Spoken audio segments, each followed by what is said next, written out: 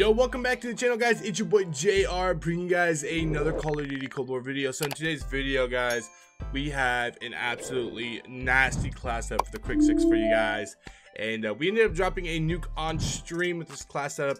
But unfortunately, due to the fact that I was playing some DMCA music on stream, the gameplay is actually going to be muted throughout the entire gameplay. So I do apologize for that, but you guys can still try to read my lips and see the excitement in my eyes when I drop this nuke. So hopefully you guys do enjoy the gameplay, but without any further ado, let's get right into the class setup. All right, so guys, here's the class setup. As you guys can see on screen, we got the mill-stop reflex sight on it, the SOCOM eliminator muzzle, and then we have the 19.7-inch Ranger barrel with the field agent grip and 40-round mag.